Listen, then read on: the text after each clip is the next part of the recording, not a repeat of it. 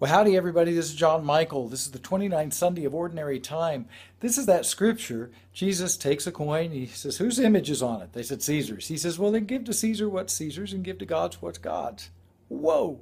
See, they expected a political redeemer. They wanted worldly redemption. But Jesus says, no, the kingdom I bring is not a kingdom of this earth. It's not of this world. It's a kingdom within. It's a kingdom of the Spirit. And when you have that life in the Spirit, now you have something to give to the world. But as long as you're seeking a worldly kingdom, you're going to end up not really bringing peace to the world. Because you're going to still have expectations that won't be met, and then you're going to get frustrated, then you get angry, then you're going to get bitter, and you're going to say you're bringing peace and justice, but you're really not going to have any peace in your heart to give. See? So we find our kingdom in God. We find our kingdom is not of this earth. Our kingdom is for eternity. Now we can work on earth and get something done because we're no longer grasping. The ego is no longer in control.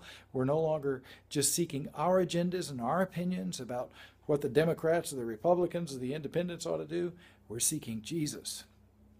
And no matter who's in office, our guy's going to be in office, Jesus. See, we have that, and no matter where we live, no matter what country, what nation, what government, our king will always be ruling. And then you're going to have love and joy and peace wherever you go. That's my prayer for you. Give to Caesar what's Caesar's. Give to God what is God's. And let's make sure our king is the King of Kings, the Lord of Lords, Jesus. That's my prayer for you. I love you guys. All things are possible with God.